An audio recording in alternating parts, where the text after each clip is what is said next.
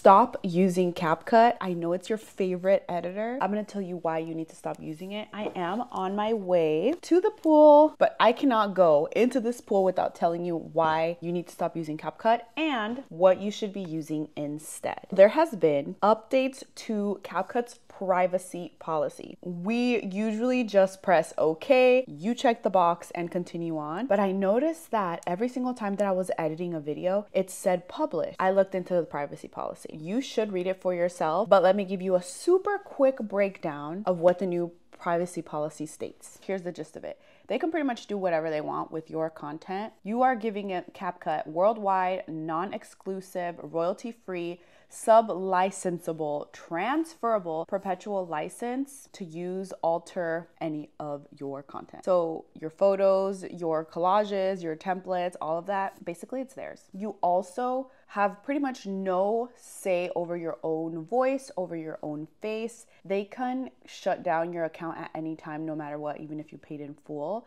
which a lot of companies can do that. But another alarming thing, you have the responsibility for anything that happens on their terms. So let me explain. If CapCut gets sued over your content, you are the responsible one and you have to figure it out when it comes to legal fees. What?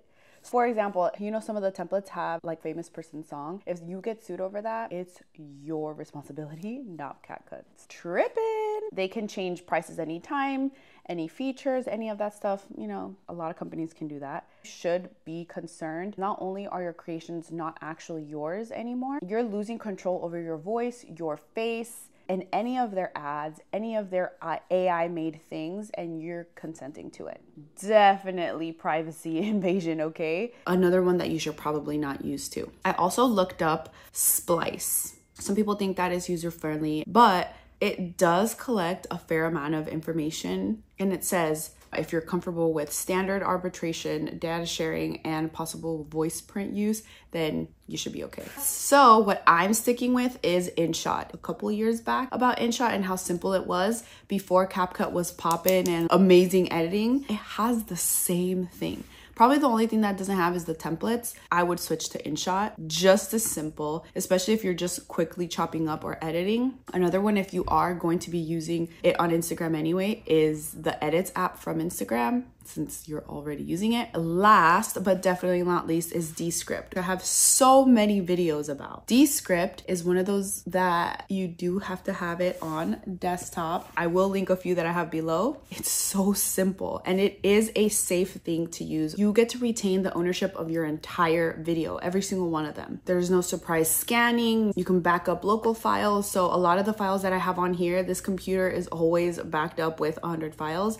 It saves it to an automatic cloud. I love it. I get to use literally every part of Descript. Hey, listen, I think my mic went out and we're about to go to the pool, but the whole entire point of this video is that instead of CapCut and Splice, definitely switch over to InShot and Descript. I have so many different videos of Descript. All you have to do is press one button and it takes off all of your ums, ifs, repeat words, silence. And if that's really all you need just to clean everything up, it's the simplest thing. Chop it up and then edit it back out. This will be edited with Descript. So if you want to try it out, I'll leave a link below. But I'll see you in the next video.